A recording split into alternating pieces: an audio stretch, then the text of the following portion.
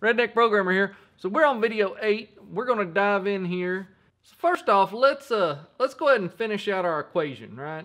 Because look, this is ounces of alcohol. We've been using stuff like 3 and 4. Well, that's 3 ounces of alcohol. Now, that's not usually what it is, right? Usually you have a percentage of a volume. So if you got a 12-ounce beer at 5%, well, we'd need to do that math to figure out how many ounces of alcohol is in, a glass of wine.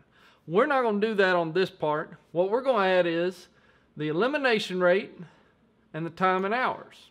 So let's finish this up here. So first thing we're going to have to do is we're going to need our inputs. We're going to need the time passed, right? Which that could be 2.5 hours, 1.5 hours, 3.5 hours. So we're going to make that a double. Then we just want to use our scanner the way we've always used our scanner, right? Just like in these 3, we're just going to do that. Make this a scanner. All right, so we've included this. And instead of time passed input, we're just going to call this time passed, right? Now we have an input coming in from the user that is our time passed in hours. So what we need to do is we need to add this as a parameter for our function that does the calculation, right? Well, if we're going to add it there, then we need to add it here. So that's a double time passed.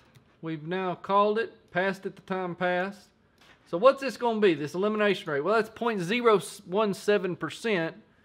So to get that in an actual decimal, you multiply it by 100, it's 0.00017, right? So we want to subtract 0.00017, right, times the time passed. Now to make sure we get all this so that it's not our order of operations, right? Remember what it is? PEDMAS, parentheses, exponents, division, multiplication, addition, subtraction. Well, we're going to use plenty of parentheses to make sure that we're going to perform this calculation minus this calculation, and then all of that divided by the body weight, okay? And then what we need to do here is just replace it. Now we got female here. And let's see how that does, okay? Let's run that. So how many drinks have you had? Well, this is in ounces. So let's say I've had 3 12-ounce beers. So 36 ounces. All right. Male, 180 pounds. How many hours since I've drank? Well, 2 hours. So 0.749. Okay. That's what we're getting. So let's pull up an actual Widmark calculator to see how close we are. Alright, so I don't know this website, but we're going to use it because it uses a Widmark formula similar to what we got. So we got male.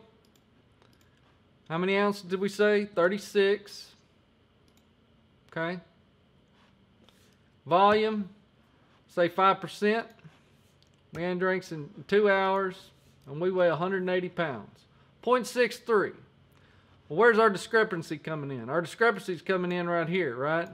With our alcohol volume percentage. We're going to add that later, where the user enters 36 ounces of beer at 5%, or 12 ounces of wine at, whatever it is, 17%. And then we'll do that percentage calculation and get out the actual ounces of alcohol to put in our Widmark formula. But for right now, we're pretty close, right? We're getting pretty close. So on the next video, we're going to work on a concept that is more, it's not definitions.